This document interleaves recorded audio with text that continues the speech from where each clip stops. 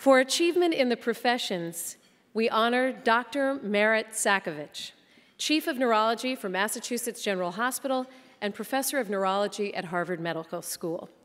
If you look up almost any information about discoveries and developments in the treatment of ALS, you will find Merit's name in that article. She is one of the leading experts in the world and a go-to resource for patients and families. At MGH, Dr. Cudkowicz directs the organization's ALS program and the Neurological Clinical Research Institute. Her research and her clinical activities are dedicated to the study and treatment for people with ALS, including serving as the founder and the past director of the Northeast ALS Consortium, a group of more than 100 international clinical sites dedicated to performing collaborative academic and clinical trials of research studies in ALS. And she's the principal investigator of the NeuroNext network, designed to develop innovative and new treatment with people with neurological disorders. In addition, she mentors many young neurologists in clinical investigation of ALS and related neurodegenerative disorders. Dr. Cudkowicz defines success as loving what you do each day and sharing that passion with others. She advises young women to have the confidence to pursue their passions while seeking advice and returning what you learn to others. Dr. Cudkowicz, we are so proud to have you in Greater Boston and so grateful for the advancements in ALS research and treatment. Please accept your Pinnacle Award.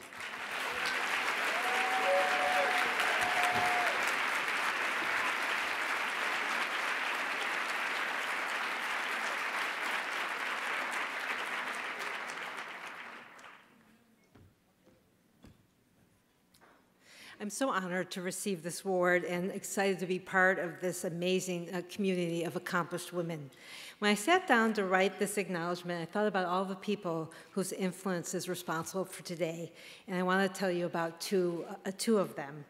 I want to go back to July 1991, the day I met a woman who would turn out to be a lifelong mentor and role model, Dr. Ann Young.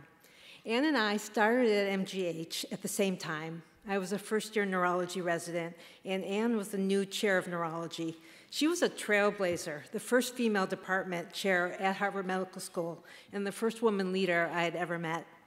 And it was the mid-90s, the genetic revolution was starting, and the first genes ever that caused ALS or Alzheimer's disease and other neurological diseases were discovered.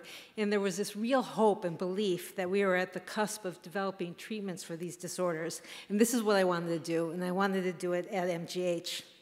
So as a second-year resident, I started asking advice from just about everyone except, oddly enough, not from Ann. And all told me that this dream wasn't possible at MGH at this time, and that I should go to the University of Rochester, where they had the only neurology clinical trial training program. Now, I was from Buffalo. I grew up in Buffalo, and I was so excited to leave Buffalo to come to Boston. I didn't really love this idea, but I went, and I interviewed with a doctor who also became a long-term mentor, Dr. Ira Schulzen. I didn't know that Ann and Ira were actually best buddies. So when I got back to MGH, Ann called me into her office for an early morning appointment. Now, all of us knew that that was usually not good news. She tended to fire people in the early morning apartments. So I was a little scared. But instead, she offered me a job on the spot. But more importantly, she asked me, why did I never speak to her about my dreams and what I wanted to do?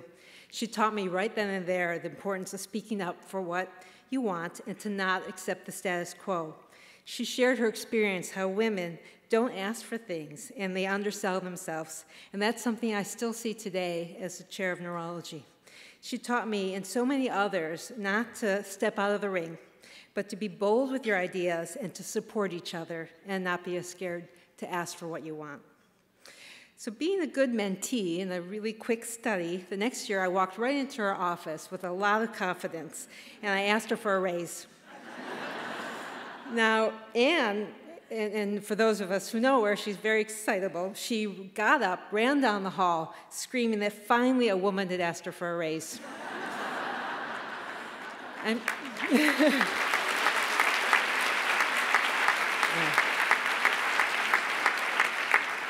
I'm still not sure to this day that I actually got it, but she was excited. And lastly, I just want to share a patient story, and this is a woman, the very first person I ever took care of with ALS, and she has made a lasting impression on me.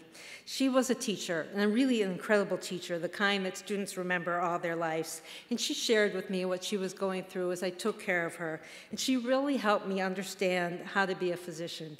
And the impact of an illness like ALS that is far greater than just the symptoms. It affects the whole family and the emotions, and that if we're really going to take care of people with serious illnesses and we're going to find cures and treatments, that we have to work as teams and partners and multidisciplinary groups. And we have to learn to listen to our patients and our families and work together to conquer these serious illnesses. And her words and her teaching have influenced my philosophy of care and approach to research and how we approach things at Mass General Neurology. She also gave me a challenge that I remember to this day. She asked me to promise to never give up, to never stop trying to find a cure for people with ALS. And 20 years later, I believe we are at the cusp of this. We're now enrolling people in a trial for a treatment that turns off the very gene that caused her form of the disease. So she still inspires me today and every day.